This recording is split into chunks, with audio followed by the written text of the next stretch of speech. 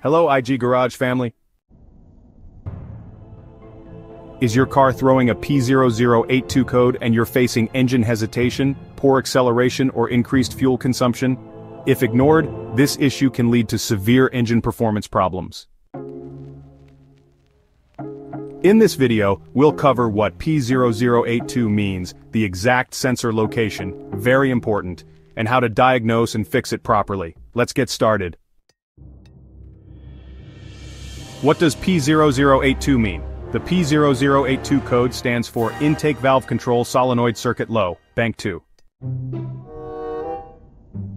This means that the variable valve timing, or VVT solenoid for the intake camshaft on Bank 2, is not receiving enough voltage or is stuck in a low position.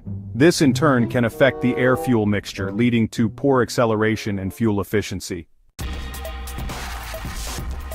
Symptoms of P0082 include loss of power or sluggish acceleration, the check engine light being on, rough idling or misfires, and increased fuel consumption. Common causes of P0082 are a faulty VVT solenoid, which might be stuck in the closed or low-position wiring issues, such as broken or corroded wires leading to low-voltage dirty or old engine oil, which can cause sludge buildup blocking oil flow to the VVT system, and a faulty ECU or relay, where the control module may not be sending the right signal. Where is the VVT solenoid located for P0082? The VVT solenoid for the intake camshaft Bank 2 is usually located on the top or side of the engine, near the valve cover. On V6 and V8 engines, Bank 2 is usually on the passenger side. The solenoid is connected to the ECU via an electrical connector. Look for the connector near the intake camshaft and check for damaged wiring. In some vehicles, the solenoid may be located under the timing cover or near the front of the engine. If your car has dual VVT solenoids, make sure you are checking the correct one for Bank 2. If unsure, refer to your vehicle's service manual to confirm the exact placement. First, check the engine oil. Make sure the oil is clean and at the correct level.